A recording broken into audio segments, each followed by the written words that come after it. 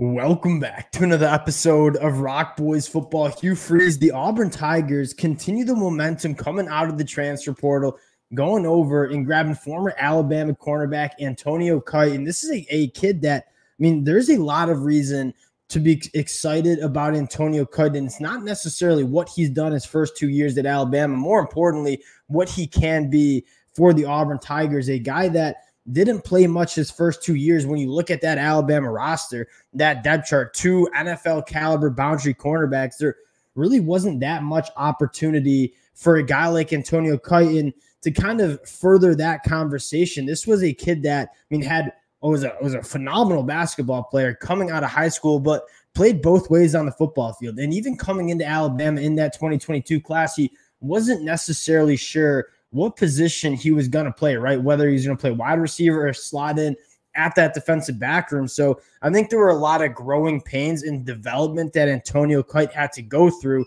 the first 2 years. But going into year 3, that's probably where you're expecting him to settle in that defensive back room. And a guy that has a very, very high upside, right? A top 150 national prospect for a reason. I think a lot of Auburn fans can be excited about Antonio Kite. I want to talk about a few different things. One, Antonio Kite, what he brings to this Auburn roster, but more importantly, the trend that we talked about earlier today with Hugh Freeze on the recruiting trail going up against Kalen DeBoer. Before we get into it, just want to say thank you to you guys and a shout out to the Auburn Tiger fans. This has been a program we talked about earlier this morning with the OC hire. We've been consistently updating the commitments in the transfer portal. You guys continue to show a ton of support. Cannot thank you guys enough. All the War Eagles in the comment section. Appreciate you guys. If y'all do enjoy the content, consider subscribing to the channel. And without further ado, let's get into Antonio Kite. Again, I think what excites you the most is him settling in as a cornerback at the college football level, right? Goes to Alabama, not necessarily what position or what he's going to do at Alabama. And I think you saw some of those growing pains, not having a ton of familiarity on the defensive side of the football. He gets developed 2 years at Alabama, comes to Auburn as a guy that now has 2 years of experience at that cornerback position under his belt. And this is probably the year that you expect him to potentially make that jump. And what I think excites you more is what Auburn's doing in the portal in the sense of really looking at this roster and asking the question, where do we need to improve heading into 2024? And I think that defensive back room, with just the sheer amount of guys that were going to the NFL, Hugh Freeze looked at that room and said, we need to address it. Charles Kelly doing a phenomenal job in a short time with Auburn in the transfer portal. That's really, in my mind, how the transfer portal should be used, right? Hugh Freeze 12 months ago took over this program. It was in a bad spot from a roster standpoint. Brian Harsin left this team with just not a lot of talent. So I think Hugh Freeze just goes out and tries to grab as much talent as he can and bring it to Auburn. This transfer portal cycle, to me, is a lot more of a calculated approach. One, Hugh Freeze, I think, put a lot of effort in building that 2024 class as opposed to working the portal, which I think in terms of the long-term success of this Auburn program is much more important.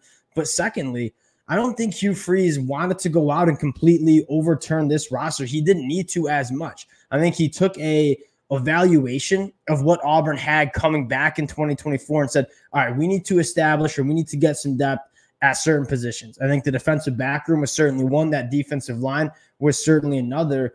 And they're starting to kind of check those boxes with some guys like Jaron Thompson, who's played a ton, and then a guy like Antonio Kite, who not necessarily has played a ton at the college football level, but has a very high upside. And that kind of blend of inexperience and upside and then experience and high floor is a nice kind of model for the Auburn Tigers in the portal. And I want to get to, in my mind, what's more exciting for the Auburn Tiger fans, and that is the trend on the recruiting trail. And I get this was a transfer portal get from Alabama, but I do think it sheds some light on the conversation that we had earlier today, and that is you look at the SEC and the power vacuum on the recruiting trail. Alabama was a dominant recruiting powerhouse in the SEC, and I think largely because of Nick Saban.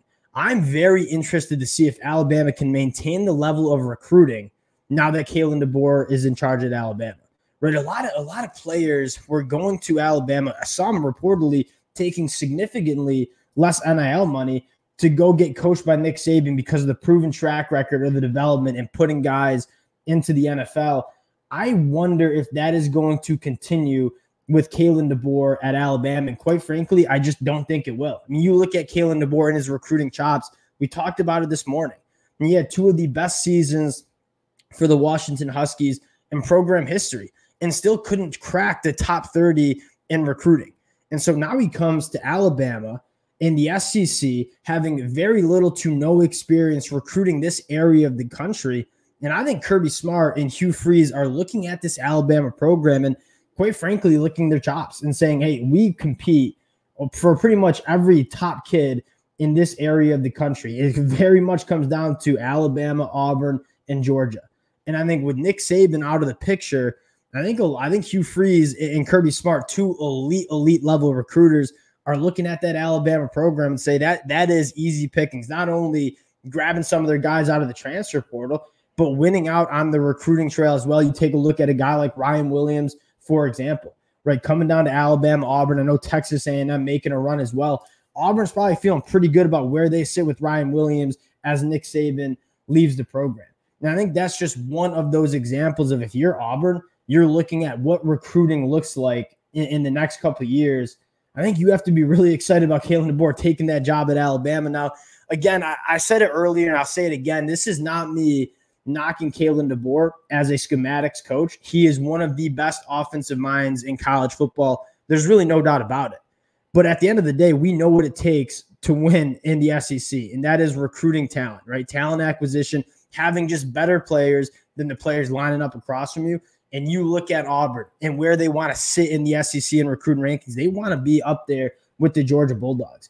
And over the next couple of years, as Alabama might take a dip in recruiting, that's not only going to hurt Alabama, I think it's going to help Auburn, because some of those kids that were going to go to Alabama are probably going to be coming to Auburn. So Hugh Freeze, one, an elite recruiter, I think is smelling blood in the water. I think he's not only going to take some guys from Alabama's roster, but also start beating out Kalen DeBoer in Alabama on the recruiting trail as well. And that's probably what excites me the most. Antonio Kite, again, a guy that basketball background, he's got really good ball skills, has familiarity as a wide receiver. So you talk about ball skills, you talk about the physical checklist. And this is kind of what we talk about a lot with cornerbacks, right? Length, size, speed, and then ball skills. Antonio Kite has all of that. 6'1", 180 plus pounds, former basketball player and wide receiver. So you feel comfortable about Antonio Kite making plays with the football in the air. And he's a phenomenal athlete. There was a reason he was a 4-star coming out of high school. Nice get with Antonio Kite, but more importantly, a little bit of a representation of maybe what's to come for Auburn on the recruiting trail. Appreciate you guys rocking with the boys. Again, if y'all do enjoy the content, consider subscribing to the channel, and we'll talk to y'all later. Peace.